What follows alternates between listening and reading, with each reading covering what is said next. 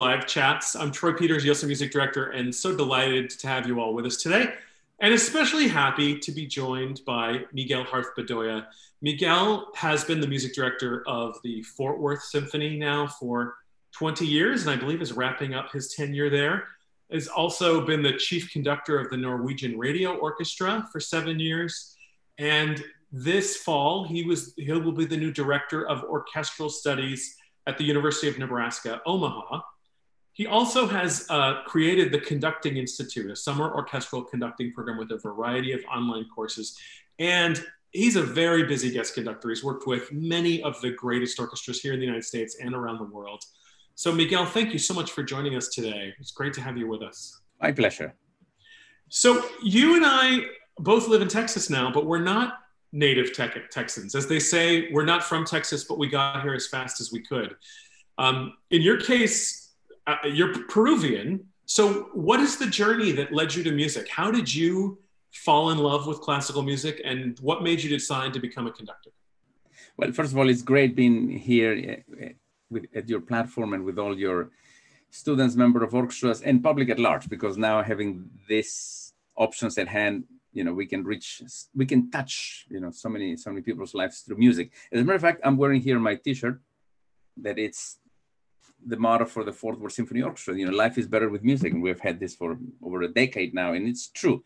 Life is better with music. But to your question, I'm originally from Lima, Peru, where I did my high school studies.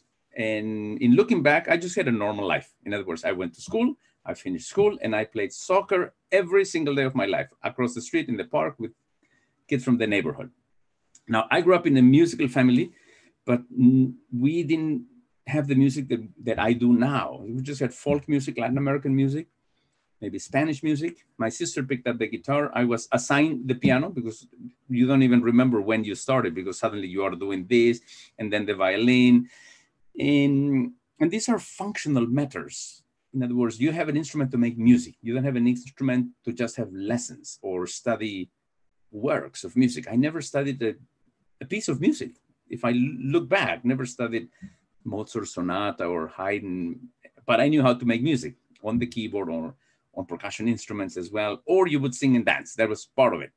So, most of Latin American countries have music in their veins, but it was around 15 years of age, 16 years of age. And my mom is a freelance musician, a contractor as well. So she was in charge of hiring the choir for the opera company in Lima, which was a 3-month season. And I was just helping her out. The same as the way I helped her in her gigs, weddings, receptions, funerals, everything. My initial conductings were in those settings, actually. So, and I got a job at the Opera Theater as backstage crew. And I was just fascinating while doing my work, moving chairs, cleaning up stuff, pulling the curtains, everything that, you were an extra pair of hands for anything. The music, most of it, Italian operas, was resonating around, for this is weeks and weeks and weeks and weeks. So I finished school at about 2 p.m. and 3 to midnight. That was my, for 3 months, that was my routine. So if I had not had this encounter with music from the behind the scenes, I probably wouldn't be doing what I do now, because I'm not good as a pianist, as a violinist, as a singer, as nothing. So a combination of process of elimination. And this is in the 80s now, when I'm finishing high school. This is last century, guys. Last century, we're dinosaurs. Then we didn't have a music school to study professionally.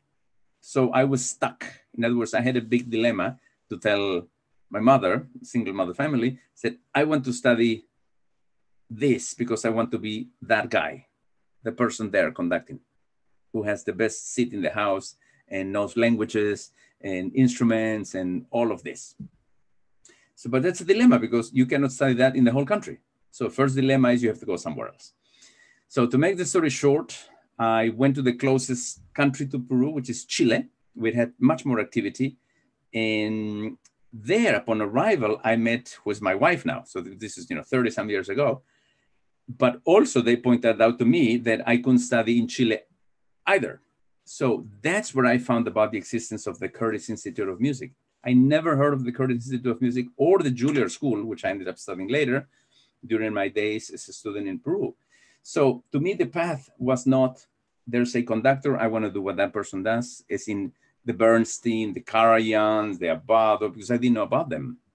It was just the music for the music itself, and being the person who could connect all the dots, the music, the lyrics, the singers, the staging. That was fascinating to me. And then, so I set foot at Curtis and took the audition at Curtis, and that's when we met. So because of Vinicio, actually, because of Vinicio Mesa, yeah, exactly. So that's what it was. It was just the love of music, but the unknown. In other words, the unknown didn't frighten me. Oh, I don't know what it's going to be. Am I going to get a job? I never thought about that. Even to this date, I think we love music or we don't do it. Music is not a fallback. Oh, if it doesn't go well in law school, well, I'll just be a musician. It doesn't work like that, you know? So, and I mean, there's not one single day that I wouldn't think twice of doing something else. So I would recommend strongly to everybody to do whatever you feel doing, and most likely you'll succeed at something that you like. That's a huge leap to go from I'm in Peru and I'm playing music. I'm a young man who's finding my way on the violin and the piano, falling in love at the opera house with what goes on, to getting into one of the best conservatories in the world. And I know there must have been, to some degree, just a natural resonance for you with being a conductor. But nonetheless, how did you prepare yourself? How did you find your way to polishing your skill enough to get into someplace like Curtis, coming from the background that you've described? Yeah, and I never had a music theory class ever in my life by that point. So as I finished high school, I met up with a composer who passed away recently at age 101, Enrique Iturriaga, who then had already retired from teaching. And I ended up into his hands by asking. I always ask. And I mean, we have to remind the younger generation that the world existed without internet, without iPhones, without email. So you actually had to go and do something in person, or you had to read a book or a phone book, you know, those things existed if you needed something.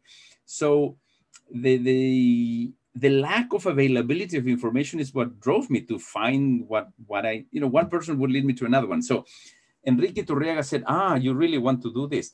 And Iturriaga studied with Honegger, you know, I think in the 30s, before the Second World War.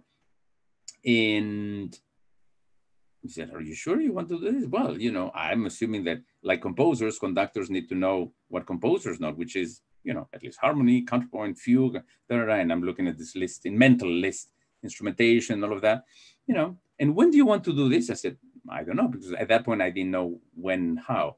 So, but when I came across Curtis, the brochure was very simple. Then it may still be the same because it never changed for nearly 100 years. The instructions for the application were there. You know, you need to be able to read a Bach chorale in 4-clef at the keyboard. You must be able to know this. You have to choose, or you must be able to conduct the rite of spring, stuff like that. You know, but it was very clear. You have to have a good sense of musicianship, which is very hard to define. And so I followed those things, and it took me about 9 months to prepare to that list with the help of him, and then the help of my wife, because my wife had just finished her studies in theory and was studying choral conductor. So she's the one who told me, have you ever done dictations? Like, what is that? I'd never, ever encountered that. So she really took me by the hand and this composer. So that was it. I had guidance. So in looking back, that's what I've sort of been fascinated by. It's guidance. We conductors or teachers, we need to guide the younger generations. We cannot just give information. And so that's how it was. And then I showed up at Curtis. Well, first of all, I worked for those 9 months to save money, because an airfare from Peru to the States was something quite costly, and so on and so forth. And then I met who was my teacher, Otto Werner Müller, who was very puzzled about me. So who are you? And in the sense of, where do you come from and how come do you know so little? Because he did say, so he says, well, I haven't studied anything. I've just done music. I've done all these things. And for instance, one of the most puzzling thing at that particular audition was then he said, go to the piano. I said, oh, okay. Then he put a score. And now I know that it was the first song of Schubert's Winterreise. But then I'd never seen this before, but a piano part and a song. And within a few seconds, I'm thinking, oh, if he's going to ask me to play this is actually easy. It's in D minor. I can do this, Before I could even finish that thought, he said, young man, please play this, but a minor third above. And then I realized, hang on. How do I do this? I have done this in the sense that when I was in my teens, I could read music somehow, but then I did a few gigs playing at tea parties, for some ladies who needed somebody to play songs, boleros, who knows, whatever, arias.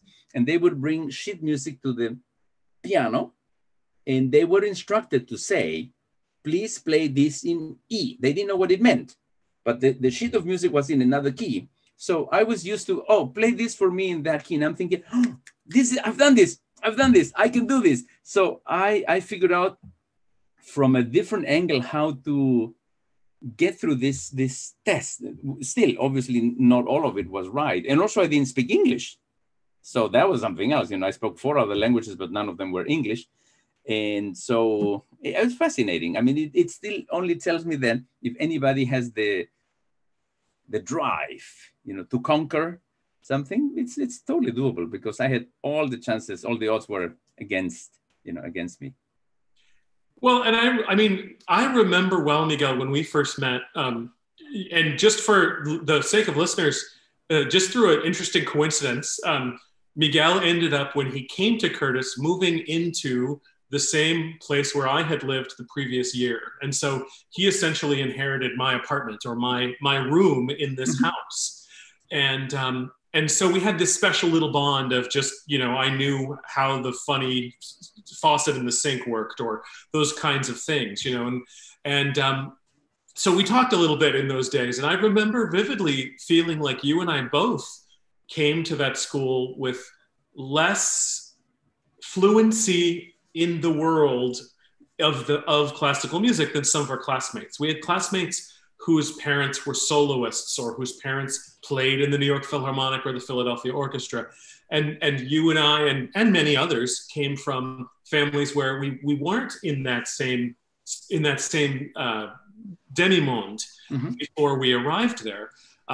What was that like for you? And what advice would you give of how do you acquire fluency when you're going into a cultural world? Because of course then you moved to Oregon, and you moved to Texas, and you started working in Norway. And how do you acclimate as a musician and as a person to a new world when you travel and take on new parts of your life?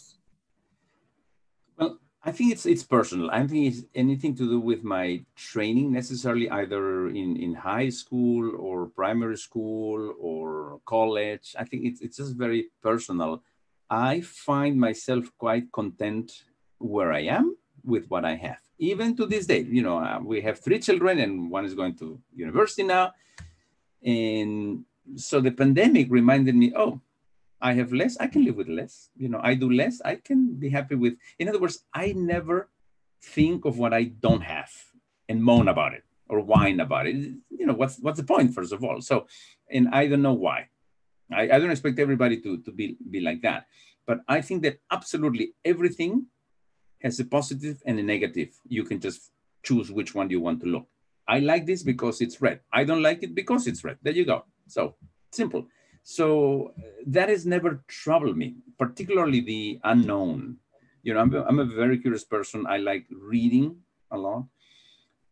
Anything.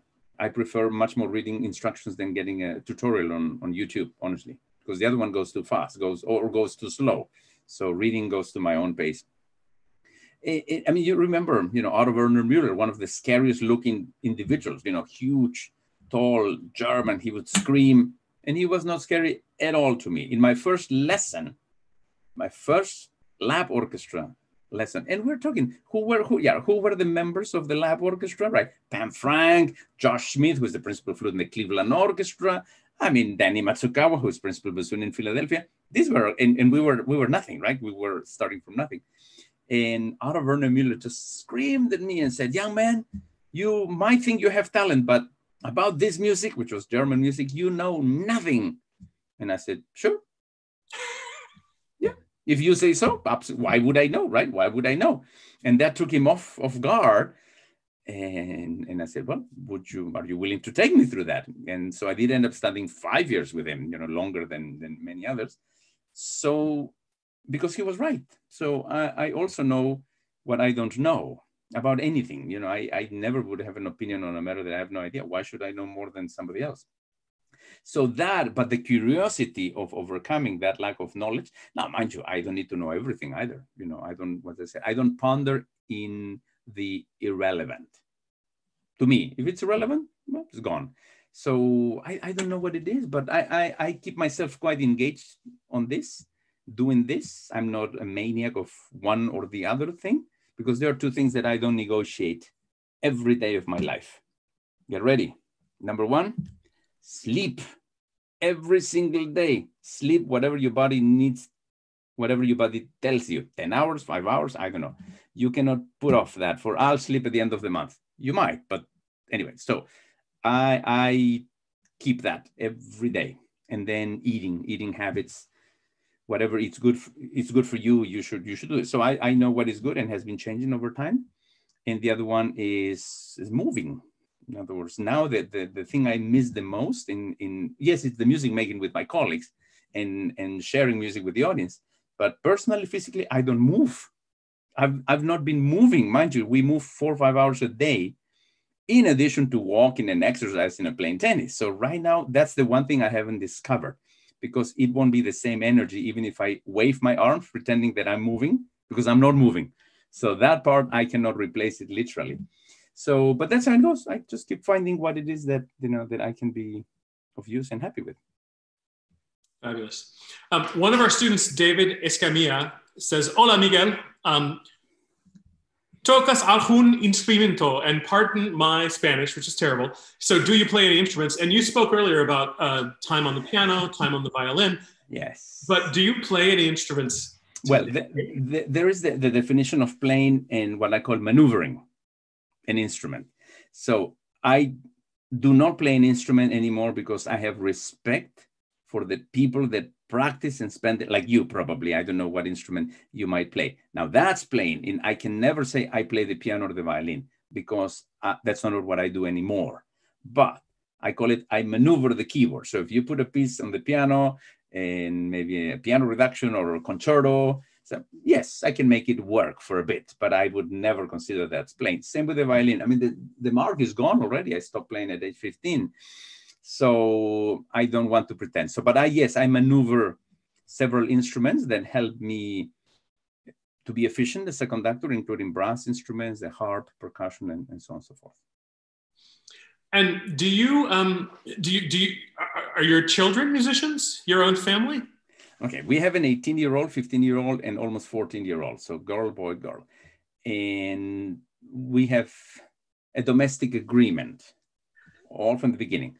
One sport, one instrument, whatever it is, doesn't matter. You can switch the back and forth, you can do, because I do believe that one thing doesn't take the other away. If anything, it complements each other. Academics is a particular path, but when you add music, it's more than proven that people that handle music can see and figure out things differently. Like memory, for instance, it's so much harder to memorize music than data. Data equations, it goes back, but music. So that's how we started, and, I played soccer, and I, again, played some instrument at some point, somehow, all the time. And our kids have gone from violin to piano to choir. Our middle son plays the cello only. The youngest has gone from violin to piano to choir.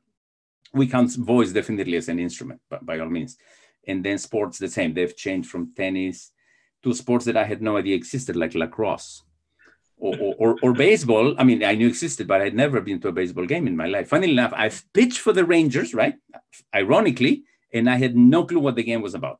So we have learned as parents about games and sports with our children, through our children, you know, sitting there at the bleachers with other parents to realize that something goes and suddenly, everybody's screaming. What happened?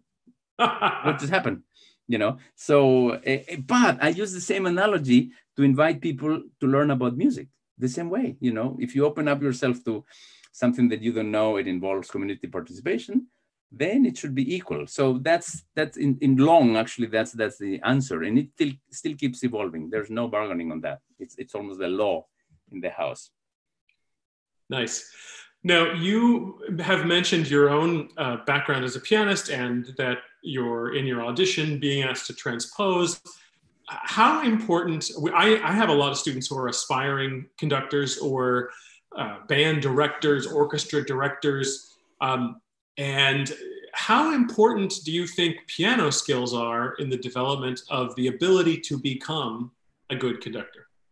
Well, I do believe that not just keyboard skills, there's not piano, keyboard skills, because you can actually learn a lot from a good electronic keyboard. You know, they're half weighted, full weighted. Sure, for the purpose is the same. Even a 4-octave keyboard can do the job. The why is that no other instrument that has a keyboard can help you as a conductor understand as many layers as you can have in your hands to prove what you are hearing. The guitar can't do it, the violin, single note instruments, even with multiphonic, cannot help you that. So it's part of a skill that definitely, and also it's the easiest one because you see the note and the note is there forever. In a violin, you don't see the note, so that already, so the keyboard is the easiest to maneuver, not to play. And then string skills you have to have. You have to have string skills somehow at the same level. I call it maneuvering a string instrument. Now, I do think there are two big differences, you know, the ones that are held up here and the ones that are not, because so you have to understand both of them. And then the next skill, but then I would start being more cautious because you can't really know every instrument at this point, because just to learn about embouchure or reeds, it's a science on its own. So something has to go from the practical point of view. So the answer is yes, but a little more as well. Right. Right. Well, and of course, the more knowledge you have, the better off you are in any field. But there's so many circumstances, even with professional musicians who obviously, your oboist in the Norwegian radio orchestra doesn't need advice from you on how to play the oboe. But if you understand more about the details of his or her work, you can help that musician succeed more readily, right? You can meet that person halfway in how you're supporting them and helping them. And more importantly for me, I think you can understand the composer's intentions, right? Oh, absolutely. But let me take on one point you have said. You have mentioned about professional conductors. Okay, everybody understands.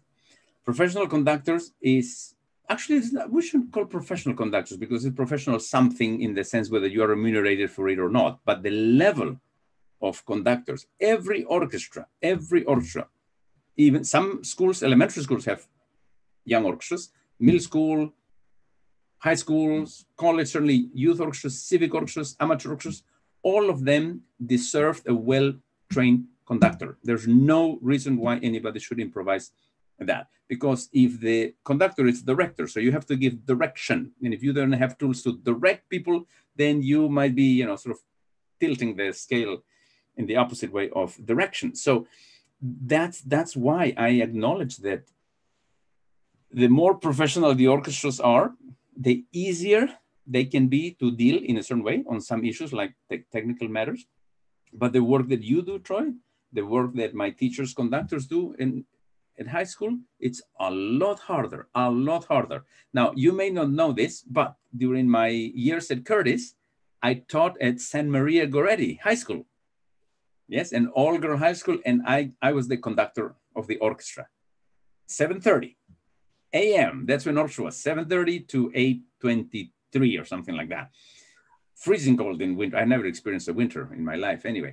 So, but then the orchestra is not an orchestra as we know it at Curtis.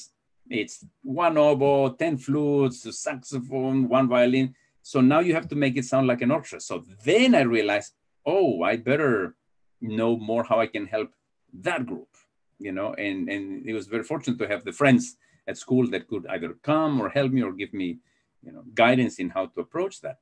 And then when I did my master's at the Juilliard School, I was the conductor of the pre-college symphony, so the middle age, the 12 years or the 13-year-olds. And I also was the conductor of the Norwalk Youth Symphony in Connecticut. So completely different makeup of musicians and age ranges and all of that. And after that, my first actually appointment in the US was music director of the New York Youth Symphony.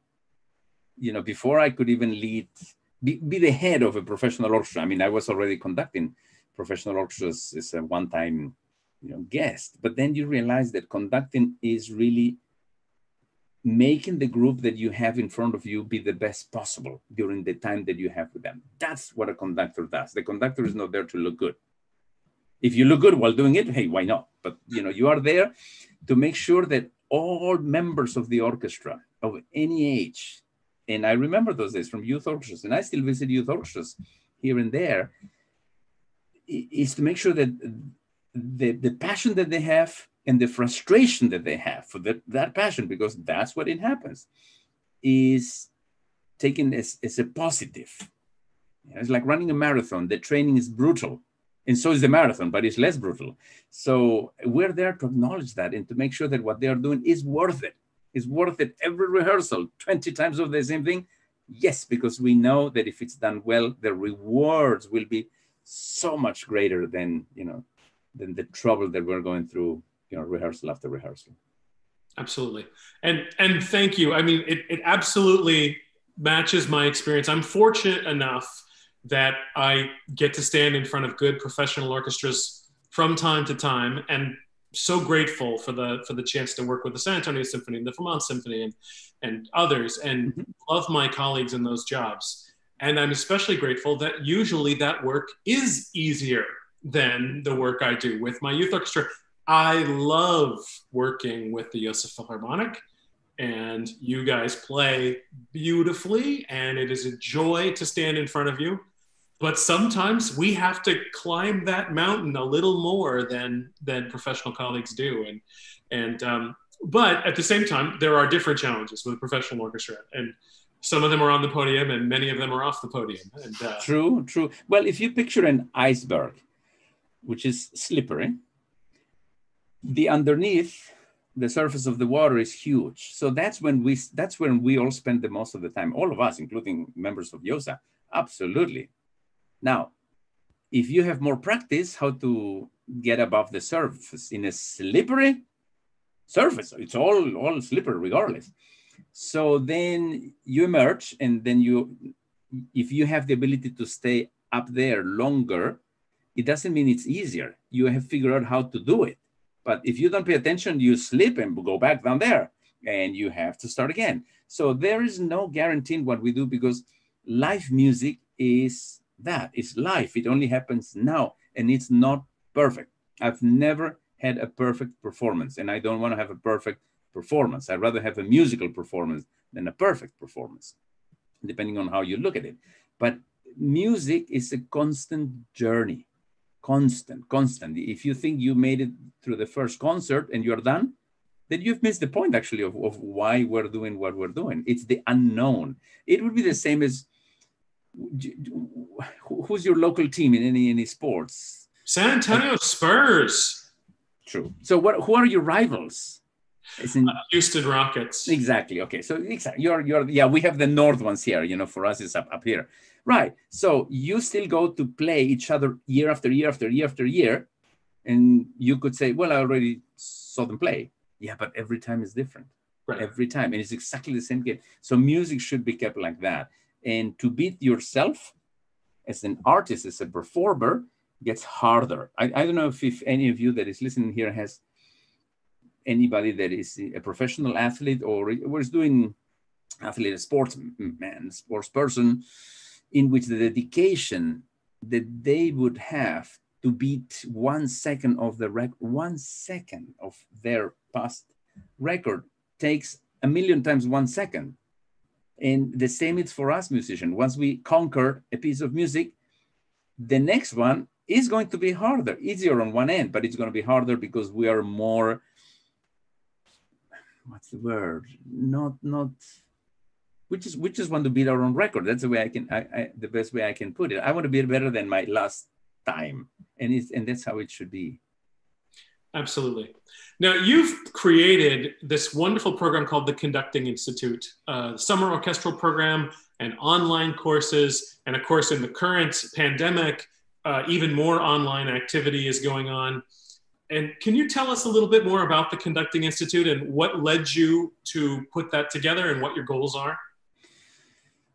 The creating of the Conducting Institute, which is a program of the parent organization called Caminos del Inca, which one of its mission is the preservation and the presenting of music from the Americas, not only South America, but the Americas, because I find that this axis north-south has not been given enough attention as the east-west, across Central Europe and then Asia, which is fine. But I find that there's a lot of wealth musically that can be shared. And at the same time, over 2 decades, I was noticing in the profession, it's in the orchestral industry, that there were less and less better prepared conductors. So I started looking into the how and why did this happen, to realize that basically the 21st century has, with a couple of exceptions on paper, is not producing undergrad students in conducting, orchestral conducting. I have my undergrad in orchestral conducting, so does James Collins. Many in the last century, when conducting studies became studies, because until Ferrara in Italy, Swarovski in Vienna, Scherchen in Germany didn't start teaching conducting, conduction was an apprenticeship in which, first of all, the composer was the conductor until it no longer was possible, or until the same piece needed to be played twice and the composer couldn't be in 2 places. So the conductor came out as the need to serve the music that somebody had created. So in looking back to all these issues, I realized that in the US, where we have over 1,500 registered orchestras at the League of American Orchestras, which there are many, many more, this is excluding colleges and schools, I realized that we need a lot of conductors, not only main conductor, assistant conductor, second conductor, and where are we training them? We're not training them. So somehow the formula went to, I start at a master's degree. That's when I start studying conducting these days in this country. This is the only country. In Finland, in Germany, in Spain, even in Colombia. Why should it be that way? Because now you are studying half the time of an undergrad. Where's the logic? I know, YouTube Conservatory. Sure, the appearance of, I can watch all of this and I got it. No, you got nothing. I mean, if you want to read the score, you still have to read it. So something has happened over time, and I didn't feel comfortable that my profession was going that way. So instead of me, again, whining and complaining about it, I decided, well, I should try to see if I can be of help, because I wouldn't know that I could do it either. I couldn't assume these things. So a few years back, I started doing pilot programs to see where a combination of interest and talent and circumstances in different students' life would connect. So to make the story short, I created this institute starting tomorrow for 3 weeks. It's a 3-week, 8 hours a day program. And unfortunately, the only thing we won't have now is the lab orchestra, but we'll do interactive with previous videos and things like that until we can meet again, is to realize that there are so many gaps and voids that people are skipping through. People are taking shortcuts to get to what appears to be conducting. And the ones like us that we're in, we realize that, you're just taking shortcuts. And if you can't read a score, if you can't hear what is being played, if you can't fix intonation, then you can't really be a good conductor at the end. So I started high school level or before. honestly. I've had middle school students that just like to sit in to have a sense, and sometimes they come back the next year. But normally I address the fundamentals. That's what I like learning, because once you learn something well, you don't have to relearn it ever. But the opposite applies. If you learn something in anything, if you learn something that is not good, then instead of improving, you regress and you make something worse or bad. And then you have to undo in order to start again, because in music, our fields are disciplines that are hands-on, that take molding and time, practice, and to reach excellence. So in addressing the fundamentals, I started realizing, well, there's a great need. So now it's not only, because I don't define who should be a conductor. Anybody, music educator, band conductor, choral conductor, anybody. I take absolutely anybody that just wants to be a good conductor or improve in what they are doing. But then I've started focusing in groups by themselves. This year, I would have taught at Tanglewood, at Boston University Tanglewood Institute, where I've been a regular guest. I would have done a camp for high schoolers, and the class was full. We already had 30 lined up. That would have been in August, but then the whole of the festival got canceled. So then I decided, well, I'm going to do 1 or 2 weeks for high school students only, and that's coming up later at the end of June, because there's interest. And mind you, I have students from Europe that sign up, because not even in Europe as a high schoolers, you are too young, so they'll make you wait. So it's a bit of the opposite. And then I'm doing a week for music educators, whether you are already a teacher, whether you are studying music ed, whether you want to study music ed, whether you are a teaching student, anything. So I start to focus on these groups. And I also will be doing a career transition webinar for kids that are finishing their studies or are thinking whether I should not finish studies, or how to audition and how to do this. So it's a good thing that I'm stationary and I haven't conducted any concerts, because now I can do these things that otherwise I probably would not have the chance to do. But in the meantime, I'm preparing the new undergrad program at the University of Nebraska, Omaha, which is really the culmination of these programs. And most likely I will keep these programs as magnets or as way for people to ease into this. I have several juniors and sophomore students that have, in high school, that have written me and contacted me, because my email is in my website. I've never hidden my email. I call it, there's a gateway. You can always knock, and that they want to know. So if I have 1 more year of high school, what should I be preparing? Great. If you want to think that way, get your AP music theory out of the way, because suddenly you have a credit, or you can move up and invest your time in something else, because in the field of conducting, there's so much to study. It's more music than waving your hands. That's the easy part. So I'm very excited that all of this is somehow, snowballing or domino effect, or just I'm being useful to other group of people that before I wasn't paying attention to. Well, and for our viewers, you should check out conductinginstitute.com, where you can get all of the information on the summer programs. And I've personally been sending out information on the high school camp to some of my students and encouraging them. Thank you. I think it's really exciting. I know when I was in high school, there certainly were not opportunities at the level you're talking about that I was aware of. And it was only later that I became aware of those pathways. We had a question from one of our staff members, Alex Flores, who wanted to ask you, she said, you mentioned that you spoke 4 languages. What languages are they? And I'm guessing by now it might be more than 4 languages. Well, I said I spoke 4 languages before I came to the US, right? So Spanish is my native tongue. My mom sent me to the German school. There was just one German school, small school, because my mom studied in an all-girls school run by German nuns.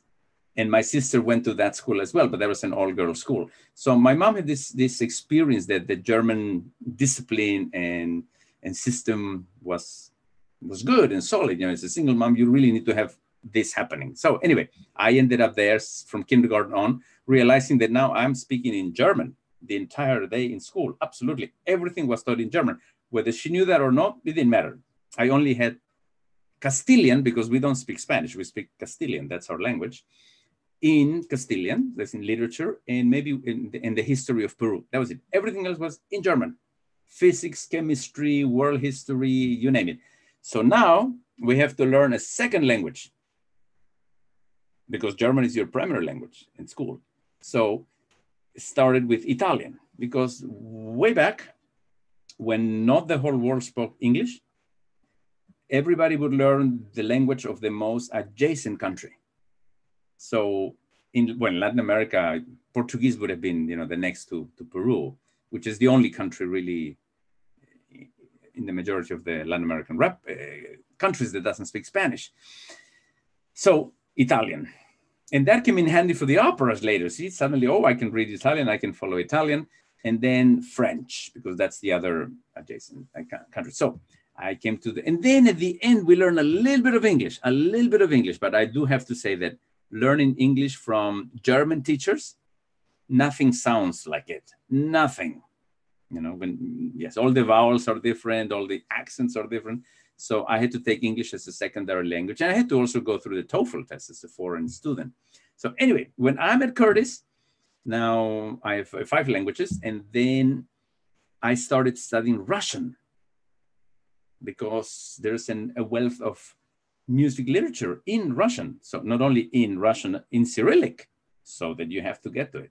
So I continued studying Russian later through my grad studies at Juilliard and also working with diction coaches, because one thing is to know the language, the other one is to apply it for singing. So diction in French, diction in English, my goodness, even for English speaking singers is one of the hardest things to do. So anyway, and then of course I speak Norwegian now, which I've learned over time, but from German it's not so bad.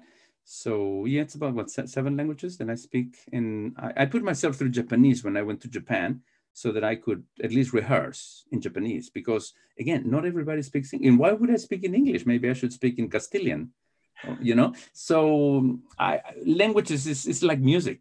It's a way to communicate with people, and music is about that. It's communicating with people or sharing something, sharing the music. Are you still composing? I am still composing. Okay. Actually, one of the upsides for me of the current situation, I mean, there are not a lot of upsides, but one of the upsides for me is that I'm working on a choral orchestral piece for the Vermont Symphony that I had been chewing on a little bit, but I'm making a lot more progress and finding more time for it. So yes, well, that's admirable, because I have no talent to create music or to compose music. And we had to take composition classes as conductors. And oh my goodness, my compositions were so terrible as far as the content, So I could just see, David Loeb and others going like, it's like, oh. Yes, it's correct, but it's awful, Okay, well, good to know. I think I even showed Ned Rorem one of my exercises, because you have to, you have to write music to understand how hard it is to write something well. And then the admiration comes even, at a higher level, that every piece of music is so dedicated. It's somebody took the effort of choosing a note, choosing a dynamic. So musicians and members of orchestras or chamber music, we should never take for granted that music just shows up there. I mean, it took a long process. Well, whether long or short, but it's a deep process of choosing what sounds would come to express something, as the great German poet Heinrich Heine said, where poetry has its limitations in words, that's when music can continue to express, or something along to that line, that, there's more than words. And so thank you to all composers that we have music. Absolutely. I have one more student question that I wanted to ask, because David Escamilla had one more question for you. And again, I have studied fewer languages than you have, so I'm going to deploy my rudimentary Spanish and say, ¿cuál es tu canción favorita que has dirigido? What's your favorite song that you've conducted before? That's the hardest question. It's the hardest question. And I don't allow myself to have that question for the following reason. The answer is, my favorite piece of music is the one I'm conducting right now. You know why? Because of the people that you are involved with, the orchestra and the audience. Can you imagine? Okay, I'm doing Beethoven's 8th Symphony as an example. I'm conducting, it's going well. you know, guys, this is not my favorite piece. Yeah, just like, to be honest, yeah, it's okay. The ninth is my favorite, but I have to do this. So like a good actor, you have to fall in love with the role that you're in. Now, having said that, there is one piece of music that to me beats many others. And I've only conducted it a couple of times in my entire 30 plus years of professional life. And it's by Italian composer Ruggero Leoncavallo. He wrote I Pagliacci, an opera called The Clowns. And it's, to me, perfect in many senses. First of all, it only lasts maybe 90 minutes. It has an intermission in music. It has the most believable story. In other words, everything is real. So it could be the best movie in life and has one of the most gorgeous tunes that you can think. But yet again, my favorite piece is not the one that I conduct now and then. It's that one that I've been able to do again, a couple of times, and I would long for that. So now I could, be stubborn and say, I want to conduct my favorite piece of music. Otherwise, I'm not going to be happy. Well, I have to wait another 20 years, probably. Or if I was to program a concert of my favorite pieces, I bet nobody would come. It's possible. It's very possible. So, and this was a member of the orchestra? Yes. What instrument or what age? Or David David is not in my group. Okay. And, so I'm going to have to confess, I recognize his face, but I can't tell you which group he's in right now. No, that's fine. That's fine. Just to have a sense where we are. But I also want to take this opportunity for your members or for the parents that may be listening in. But thank you to the parents. We always have to thank our parents for putting us through the path of music. That's not a given either. And also parents, if you have never been told how much we appreciate your efforts, now I'm telling you on behalf of everybody, because sometimes we're immersed in so many things, but music is something that also doesn't happen on its own. If you don't have that support, and sometimes it is as simple as getting the green light from the parents, sure, do that. Even if the school offers something, many times the parents would not necessarily know that there's either a benefit or what it might be about. So I always tell parents the story about baseball. I got into baseball. Why couldn't your kids go into the mariachi group? And actually they end up in the mariachi group at school because it's that same thing. The fact that you don't know more about this. Well, I didn't know about baseball, and I go to I've sat through practices and practices and practices, sometimes with a score in my hand while trying to catch up stuff. But let's face it, baseball is not that fast of a game, right? Compared to soccer or tennis. If you blink, you missed it all the time. So yes, thank you parents for your encouragement and devotion and support to the kids. And thank you, Miguel, for taking the time to spend time with us today. I want to correct the record and say that David Escamilla is an 8th grade violinist in YOSA Capriccio strings. I thought he was a violinist, but honestly, I didn't want to say it out loud and be wrong. Yes, this is my youngest daughter, 8th grader violinist. I totally get it. Yeah, absolutely. Well, we are so grateful to you for taking the time today.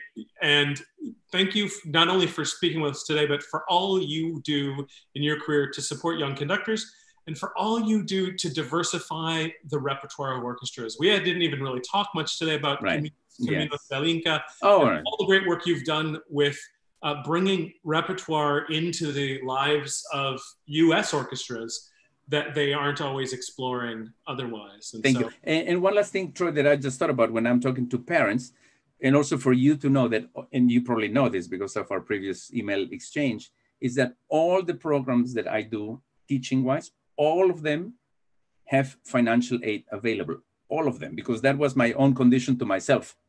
Because in a lap orchestra, it's the most expensive instrument. It's made out of, 80, 50, 40 individuals. So, and to do it right is not as simple or cheap, let's put it that way. But I've been able to have a group of people that have helped me create a scholarship fund. It's a financial aid fund because it could be applied to many, many things early enough. And I'm very happy for that. So don't ever think that if writing me an email or applying, also all the applications to my programs cost nothing. Application fee, none. Even at the University of Nebraska, when I said one of the conditions for me to get there is that no application fee. Because these days you apply to 10 programs, that's over $1,000. I mean, what are we thinking? So anyway, I want to make sure that there's never a reason why somebody couldn't write me or ask me a question about anything that has to do with the future of music. Thank you so much, Maestro. We really are grateful for you, for your time. Thanks to everybody who tuned in. We were very happy to have you with us. And we are looking forward to inviting you all back. Every Sunday through the end of July, we're going to be having more presentations in this series of YOSA Live Chats. Please make sure that you join us next week when we'll be joined by cellist Christine Lamprea, who is a YOSA alum and a wonderful cello soloist and chamber musician. And composer Kenji Bunch coming up the week after that. We have lots and lots of great guest artists coming up. And so we'll look forward to seeing all of you back again next week. Thanks.